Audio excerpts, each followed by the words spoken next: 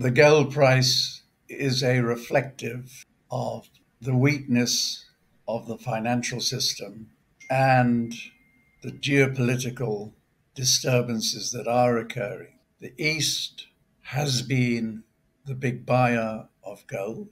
The West has been a seller. Now the West is finding that maybe we've been wrong and that we should be increasing our share of gold to our dollar reserves.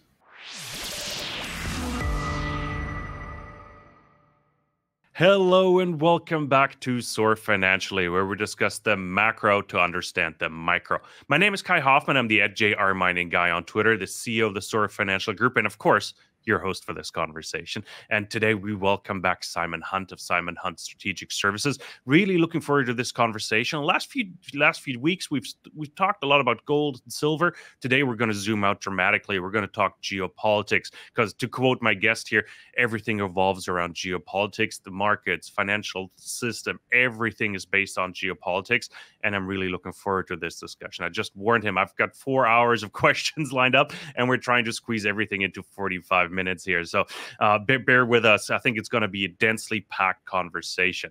Before I switch over to my guest, quick reminder, kindly hit that subscribe button, hit that like button, leave a comment, leave a like, of course. It helps us tremendously. Bring guests like Simon on and helps us ask the right questions. Let us know, what do you want us to ask for future conversations? So thanks so much for that. Now, Simon, it is my pleasure to welcome you back here on the channel. It is good to see you again. Thanks for making the time. Good morning, and thank you for having me. Absolute pleasure, Simon, because I really enjoy our conversations, because I always tremendously learn a lot. And just preparing for this conversation, I actually found some news articles that, what do we call it? It's like, don't make mainstream news or headlines anymore. And it's geopolitical. And maybe just an example, the Middle East, I was wondering, where did the Houthis go? Right. And it's got awfully quiet here in Western media about it. And then I Google it, Houthi attacks, and there were just attacks a couple of days ago, and they don't make mainstream news anymore. So we'll start on the geopolitics. Quick intro here from me, but how is the geopolitical situation in the world right now, Simon? Where do I start? Can I give you pointers real quick? Because I outlined 3 areas of interest for me: China, Taiwan, the Middle East, and then Russia, Ukraine, I think, is the big one. So I'm curious if we were to go through them. Well, let's try and put all those together. I think what we can observe is that since President Xi and President Putin met in China, there has been a hardening in attitude from those 2 countries to America and NATO. Soon after Putin left China, China conducted a mock-up blockade exercise over Taiwan, both sea and air. And soon after Putin returned to Moscow, what did we see? But Putin setting out significant red flags, particularly following Ukraine bombing and hitting 2 long-range ballistic radar systems in Russia, designed to warn of incoming ballistic missiles from anything from 1,000 to 2,000 kilometers away, and thus nothing to do with the war over Ukraine. So obviously the West's PR is, this was a rogue Ukrainian attack. BS. How can it be, when they will have been using missiles from NATO member countries and the surveillance satellites that guide the missiles to their targets. So where are we now? If we start with China, China's defense minister at the Shangri-La Dialogue Conference this last weekend made some very strong and aggressive statements about China's red line over Taiwan and globally. And in fact, talking to a Chinese friend of mine in Shanghai this morning, he said the Chinese media were full of this more aggressive attitude that China is adopting towards America and its allies. In the Middle East, it's interesting that the new proposal put together by Qatar and Egypt and America was never supposed to have been released by America, as Israel had not even seen it. So Israel's reaction was very clear, denouncing it. And certainly listening to the ex-IDF and Mossad agents at a high level being interviewed on Israeli 24 News, there will be no ceasefire over Gaza until Hamas has been completely eradicated. So forget any peace proposal over Gaza. And when it comes to the northern border, Hezbollah, it's highly unlikely that any diplomatic solution over Hezbollah and Lebanon will be successful either for the Lebanese or the Hezbollah, nor even on the Israeli side. Don't forget that somewhere between 60 and 80,000 Israeli settlers have not been able to return to their homes. So where is this leading us to?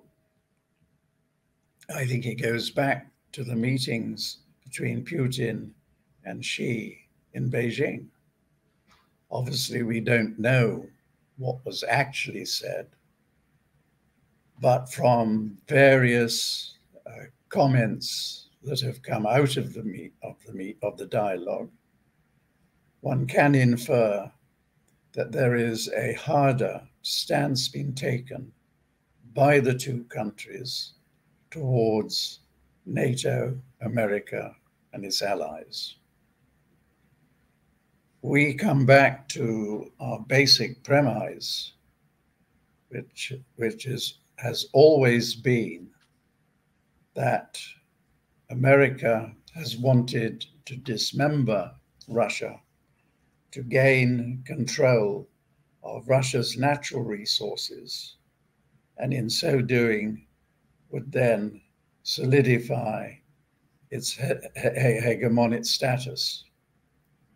Ukraine was just a stepping stone towards that objective. Now being defeated on the battlefield in Ukraine, NATO, in our view, has switched attention. Instead of a war being waged in Ukraine, it will be waged directly against Russia. I come back to an unreported meeting which occurred early in May between NATO and government representatives, when NATO apparently actually stated that to the government representatives that we are planning an attack on Russia, and thus, therefore, you should advise your populations to stockpile essential goods like food.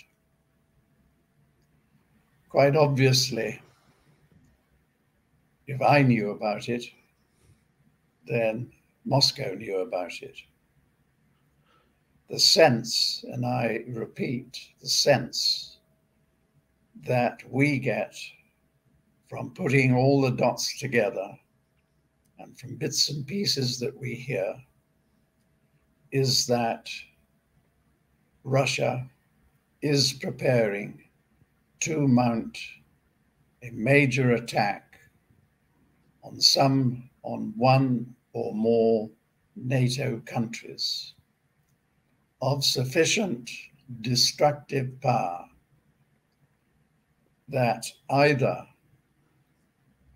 Washington and NATO say enough is enough, or else they retaliate. But retaliation against the message being sent would be difficult to mount. Thus, I think that following such an attack, this is my guess, is that Washington and NATO, with an election coming in America and across Europe, that the response is going to be, we get the message, but it gives us 3 or 4 years to prepare for any major retaliation that we might want to make. When it comes to China and Taiwan, quite clearly, as I stated earlier, China's stance has hardened. It's hardened because they see America sending offensive weaponry into Taiwan, and America sending a contingent of Greenberry troops to the Kinmen Island, which is only a couple of kilometers off the coast of China. So, without knowing whether anything will happen, there is a risk that in these circumstances that China will launch a blockade of Taiwan, so preventing the import and export of essential goods. I need not explain, if that did happen, I emphasize, if that did happen, that the chip sector and the semiconductor and other tech sectors would blow up sometime in the second half of this year. So that's a short overview as to how we see events evolving at the moment. That is a very grim picture, Simon, and I've taken 2 pages of notes while you were talking, and it is awfully scary, I have to admit. But I want to break that down just a little bit, maybe talk about potential triggers, perhaps. And one thing I wrote down is the U.S. election you mentioned as well, and there seems to be quite a bit of confusion within the U.S. about what is happening over the next, what is it now, 6 months maybe, or even 5 months until, what is it, May 4th, I believe, or the elections, November 8th, sorry, November 4th or 8th.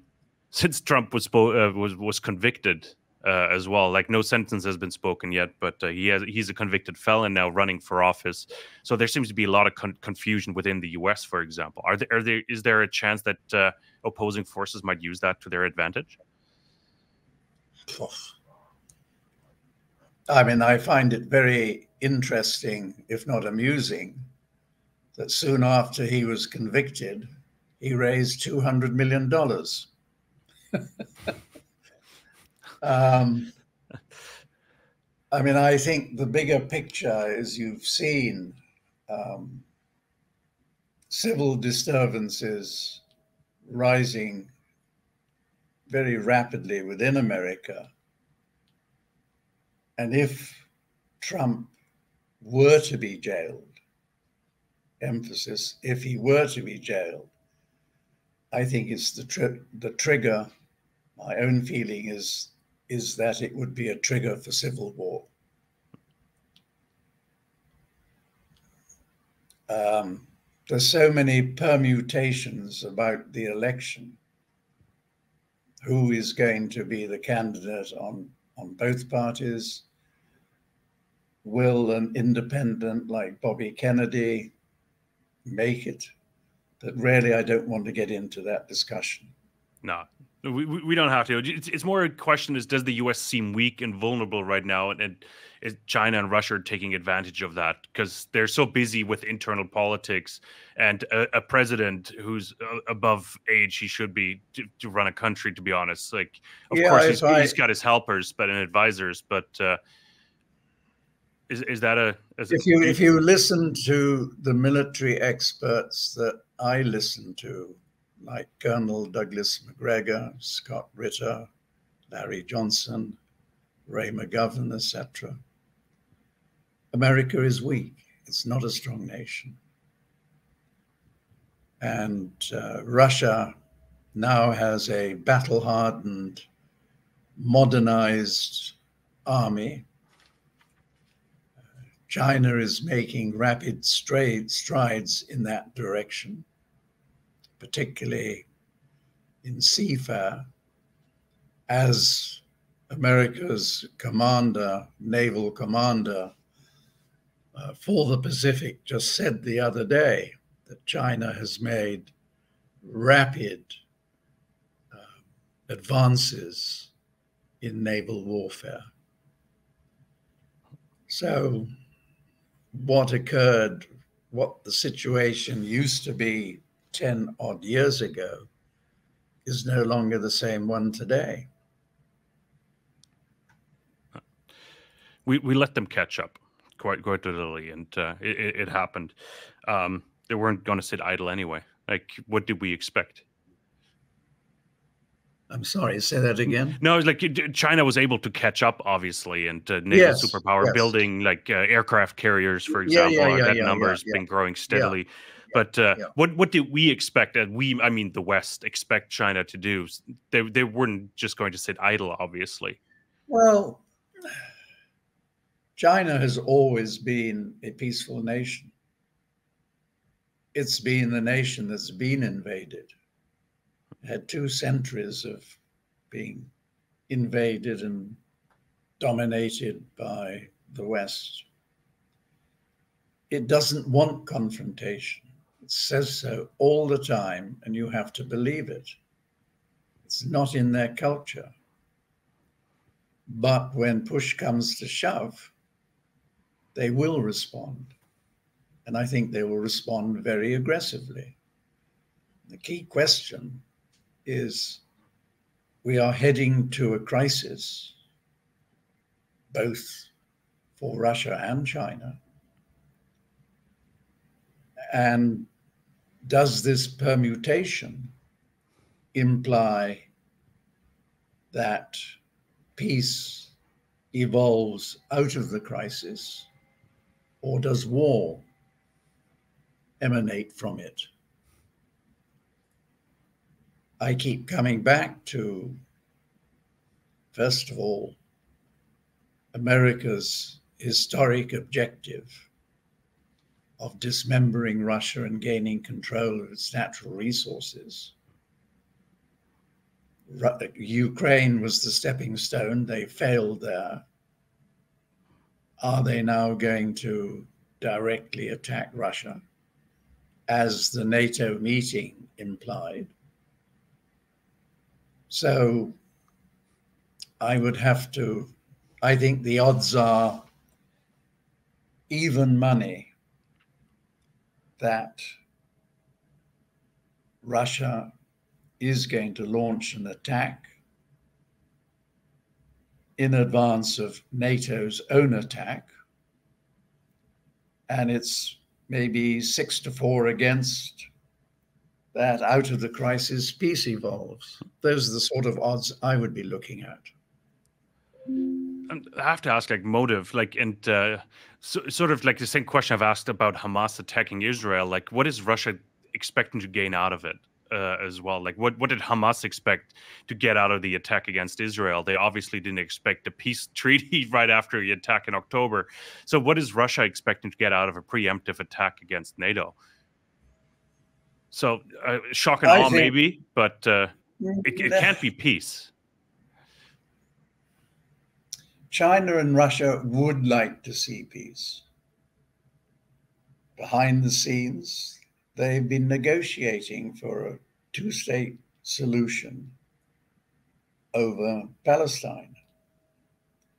But it's been firmly rejected every time by Israel.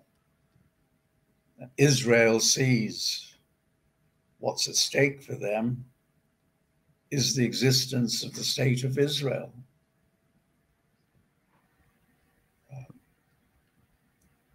So what does Russia and China gain out of it? I guess it's like in the end. Can I jump in real quick, Simon? Just yeah. Maybe to clarify, like, it feels a bit like, and a friend is a school teacher of mine, and he told me a story the other day. Like, he teaches 7th graders, and there was a girl in his class that was bullied the whole, like, for months on end, like completely harassed. And then eventually enough got enough, and she pushed one of the boys that bullied her to the ground. The kid was crying for weeks, and then the parents came running. But my point is Russia that girl that's being bullied, for example, the whole time, and eventually it'll just erupt, it'll just push back, maybe too violently? Are you talking about in the Middle East? No, Russia, the Middle East. Like, I think you could generally apply that to either, like even China and Taiwan. Well, as I've said before, the West has triggered Russia's red line.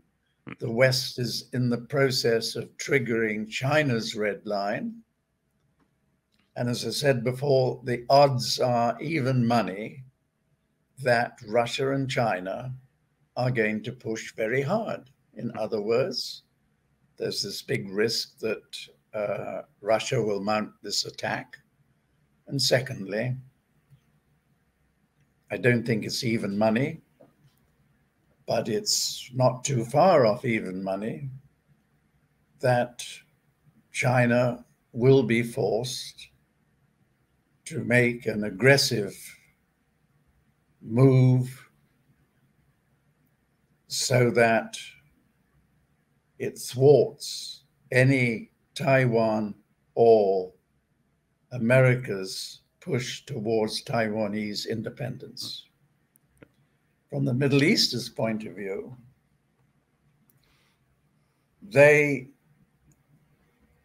don't want confrontation in the Middle East, but the West apparently does, and Israel, for its own existence, does as well.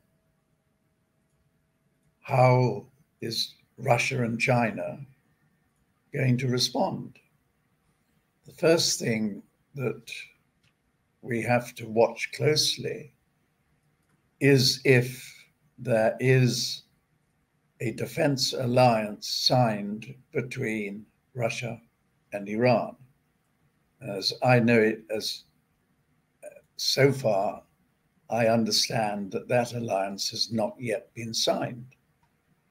But if it were to be signed, then any attack launched on Iran would immediately bring Russia into the equation, and probably China too. I mean, the Gulf countries are having to walk a very fine line, given the Muslim population in both their countries, and on the other side, that their defenses are entirely dependent upon America, both in terms of equipment, repairs, up-to-dates, and the location of physical military people. So my guess is that it's going to require the crisis in the Middle East, should there be an attack on Iran, for the Gulf countries to force the exit of the colonialists. What you're seeing ever since the summit meeting in Riyadh, in October, November last year, the Arab leaders coming to Riyadh and being greeted warmly by MBS.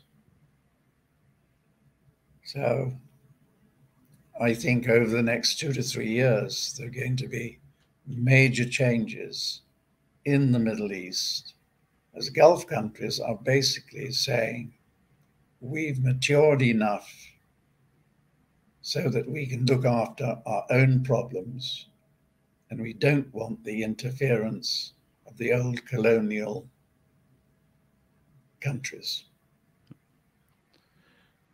Very, very interesting, because that leads me. That's actually a perfect segue almost to the financial market and financial market discussion. De-dollarization, the rise of gold, BRICS currency. But I'm gonna take a 2-second break and just come back to two more things you said earlier, or one more thing you said earlier, and then I have a follow-up question. You mentioned, because of the U.S. election, the retaliation would take 3 to 4 years, if I wrote that down correctly, for NATO or the U.S. to retaliate a Russian attack on a NATO member country. Can you clarify that? That's just for my own understanding. What do you mean by a 3 to 4 year retaliation?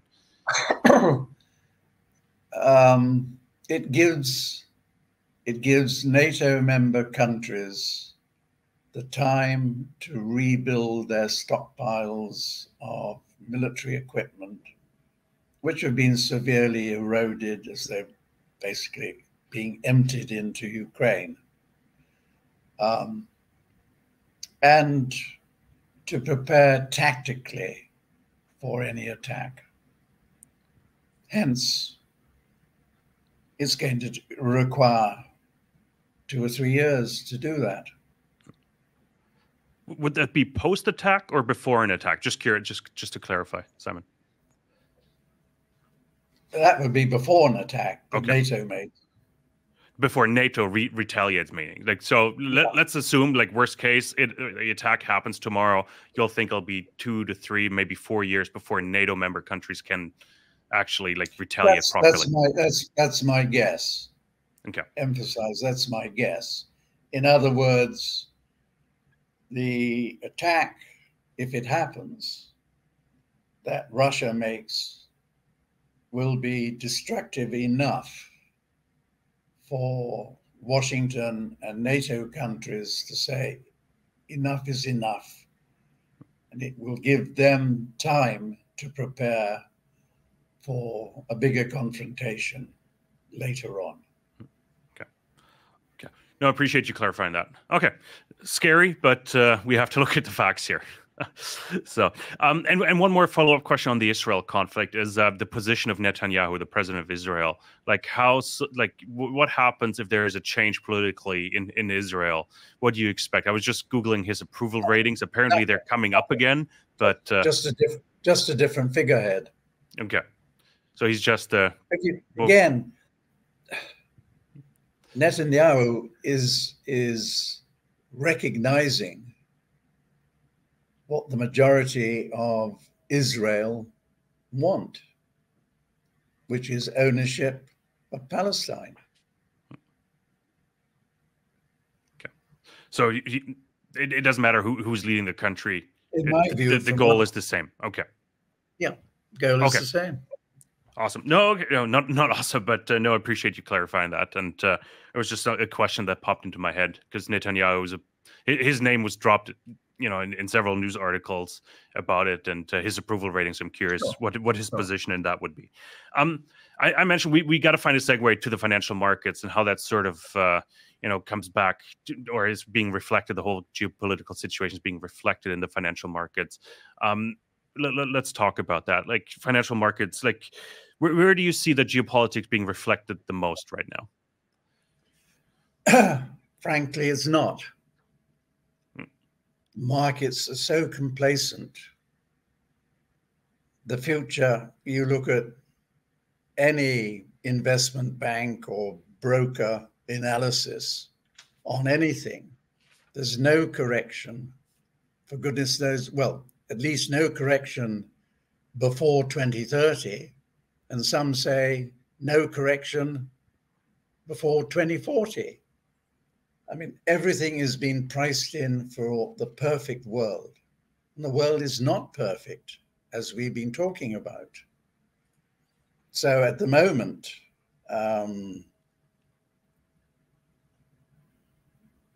geopolitical crisis is not being reflected in stock markets. What's going to change it?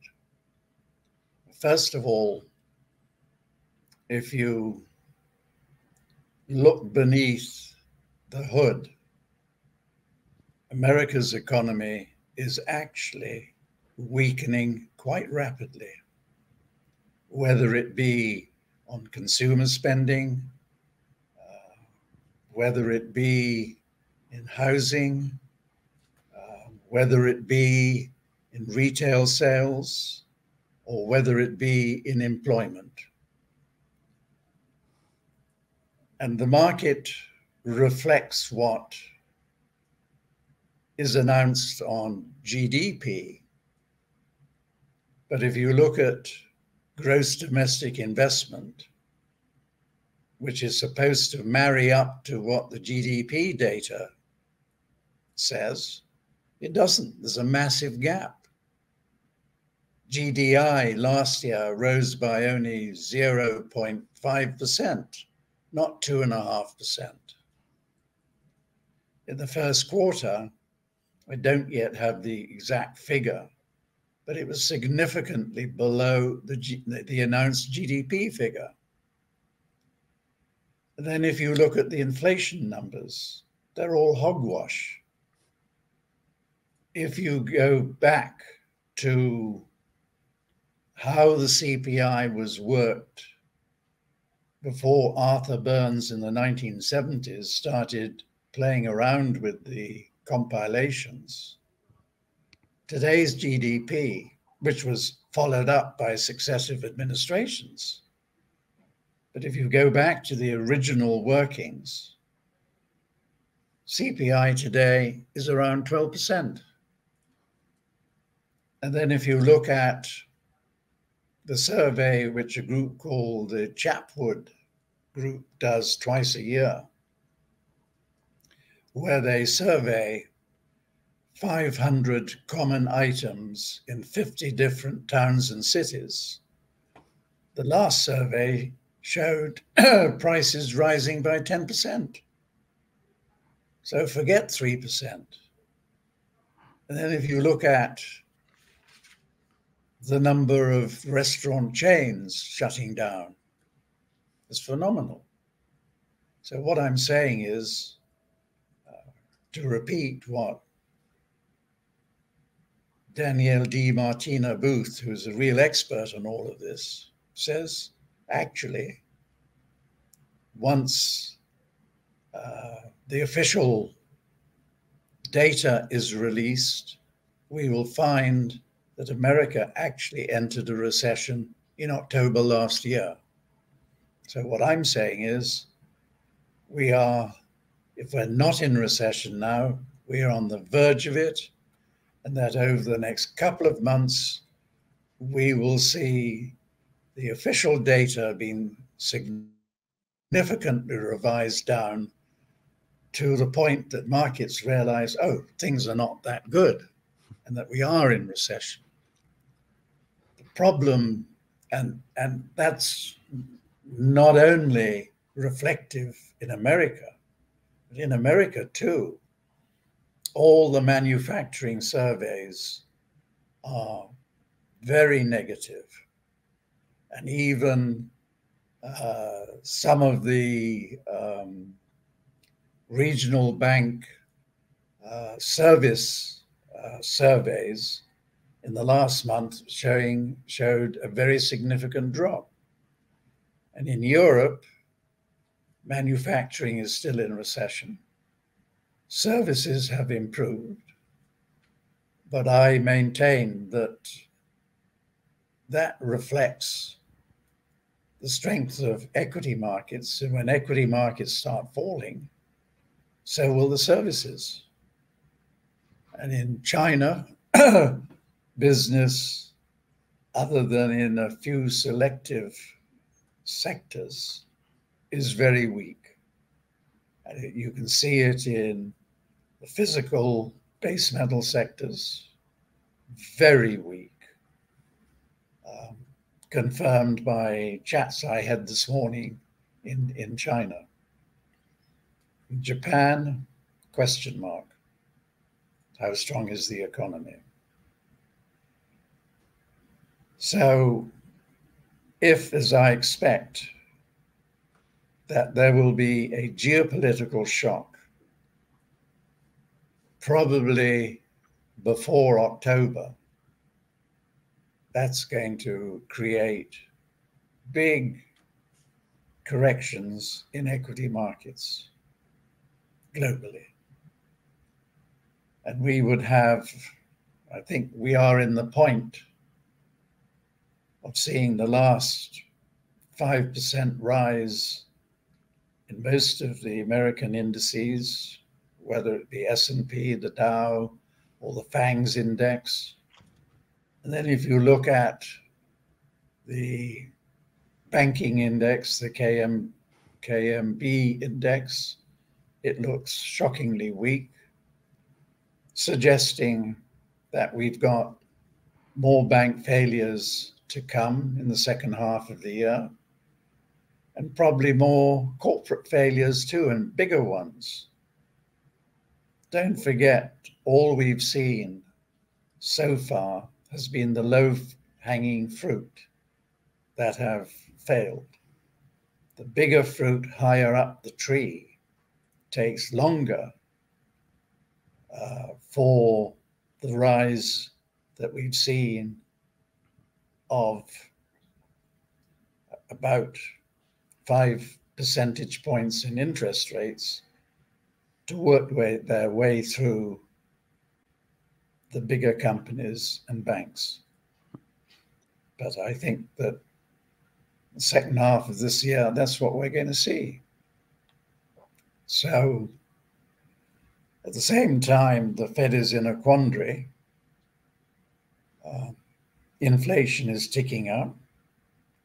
They know what's coming down the pipe. And on the other hand, they see weakening employment. My personal guess, nothing more than that, is that we won't see any cut in Fed interest rates until the early months of next year, when there is a different administration. I didn't say a new one, I said a different one. And that is when I think that both the Fed and other central banks will unleash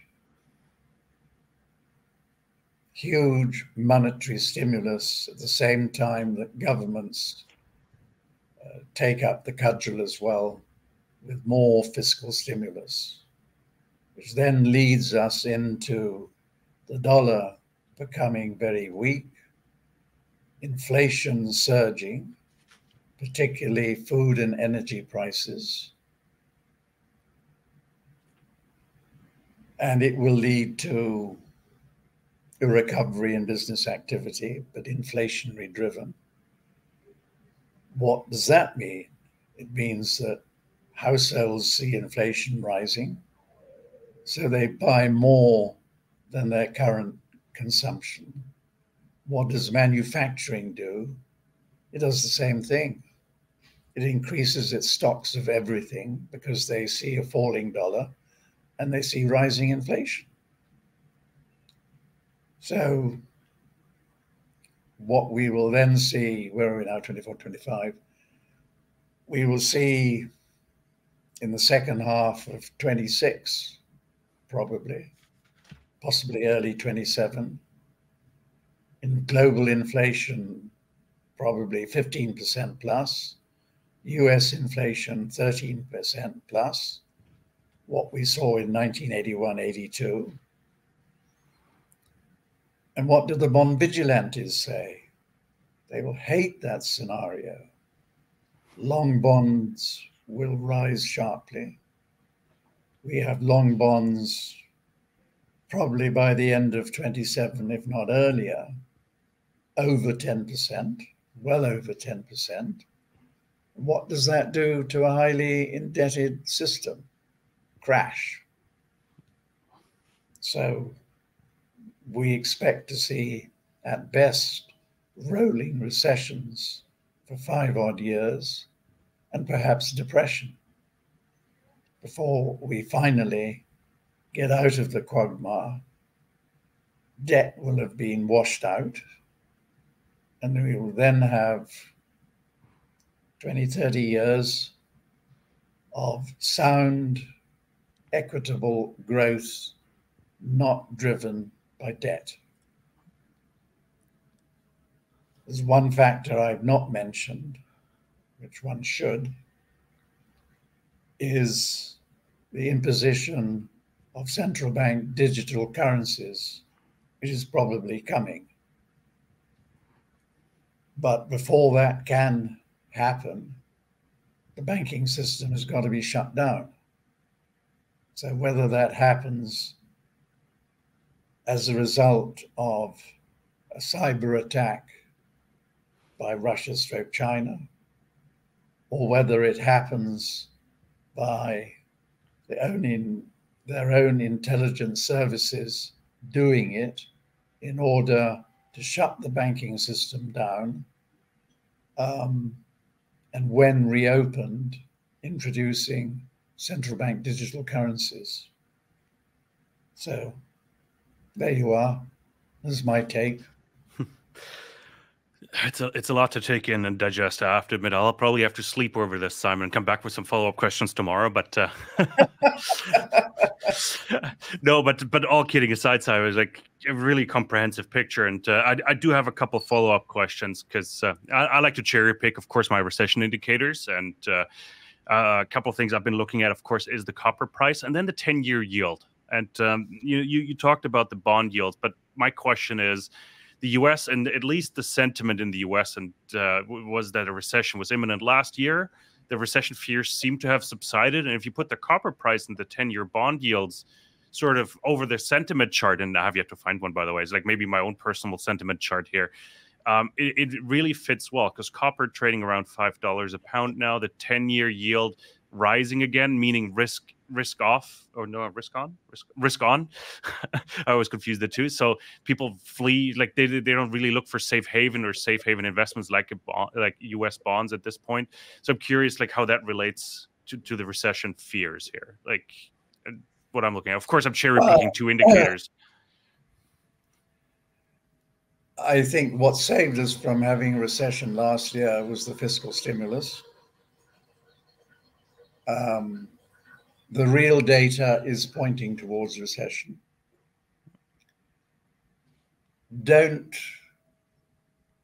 My advice is don't look on the jump in copper prices as being reflective of the fundamentals. It was virtually entirely driven by the funds and banks causing a huge squeeze on COMEX futures, nothing to do with the fundamentals. Global physical consumption is weak, and the global copper fabricators are only expecting physical consumption to grow by less than 1% this year. There are supply problems. Short term, I think they've been magnified.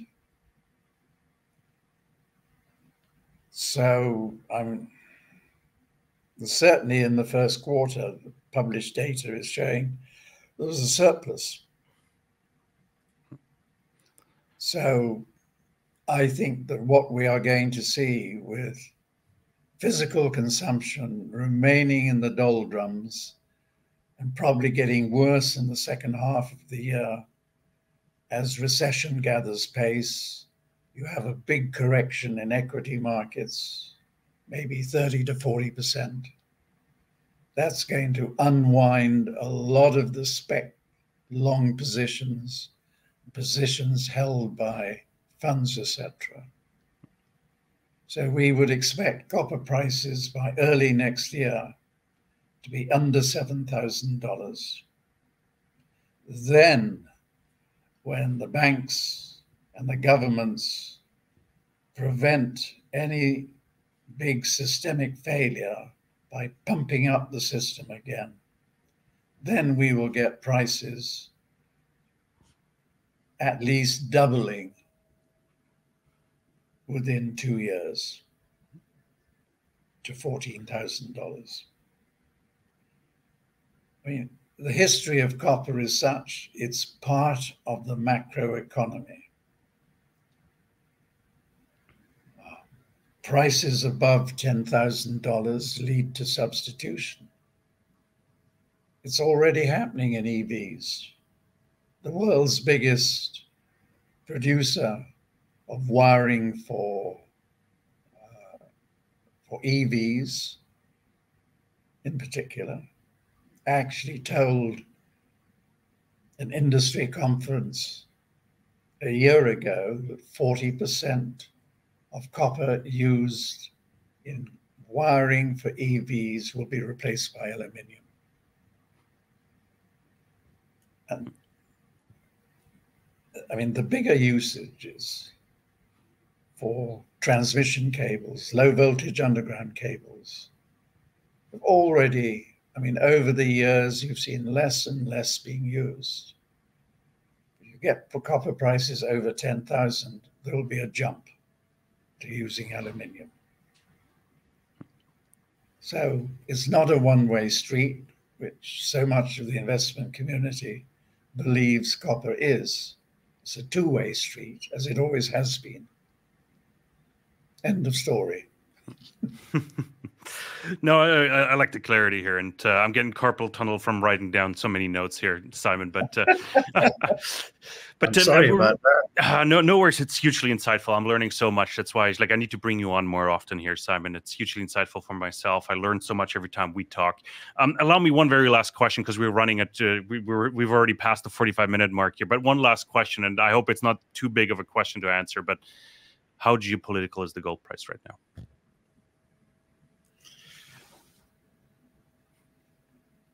That's actually an easy question to answer. The gold price is a reflective of the weakness of the financial system and the geopolitical disturbances that are occurring. The East has been the big buyer of gold. The West has been a seller. Now the West is finding that maybe we've been wrong and that we should be increasing our share of gold to our dollar reserves. In China, ever since the Shanghai Gold Exchange was opened, I think it was in 2002, Chinese households and institutions have bought something like 23,000 tons from the exchange. About, where are we now? We're in about 6 months ago, the PBOC created a system whereby households can buy physical gold from the Shanghai Gold Exchange through their bank accounts, and in fact, even on an installment basis. It's also interesting that gold is being used, in some cases, as the instrument of creating, for instance, India to buy enough rubles in order to pay for their oil imports. And at least between Russia and China, with Russia holding a large surplus, trade surplus, it is gold being held in the PBOC that acts as the differential account. I think that's what we're going to see more of, which is that in one form or another, within the growing BRICS community of nations, that gold will be part of their monetary system. And it's likely that the BRICS membership will rise from 10 today to 40 within 2 to 3 years' time. Then BRICS group of nations will be accounting for over half of the world's population and GDP, whereas at the moment it's only just under 30%. Don't ask me what the price will be. I'm not clever enough to answer that, but it'll be much higher than today. No, perfect. Simon, one last thing. India repatriated 100 tons of gold from the UK, I believe. Any significance in that? You mentioned using gold to sort of back up the oil trade. It is. What happens? The gold gets resold to Russia. India receives rubles in return and can thus pay for its oil imports in rubles. Interesting. So really what gold is starting to do is replacing dollar in trade transactions. And I think that's why we're seeing gold being so steady. And to a lot of ETF inflows, as you mentioned, I think the West is waking up to the situation. I think GLD has seen massive inflows over the last few weeks here. So it's trending that direction. There seems to be a new floor in the gold price for now, until we see world peace. if any of the beauty patrons ever is right, world peace is what we all wish for and strive for. It's coming, but it's going to take a decade or so. Isn't it usually like a massive shock and then we get world peace? That's my expectation. Something drastic needs to happen before we get to that stage, and I hate that drastic. Yeah, but as I said before, we get a temporary peace for the West to rebuild its military reserves, personnel, equipment, and get their tactics. Simon, I could discuss with you forever, because war spending, like exactly what you mentioned, replenish reserves and all that, like it seemingly is pushing the recession further and further away, because we're just throwing money at the problem. We're not. Right? There's a recession. We're almost in the recession now, and you will see it in a couple of months' time.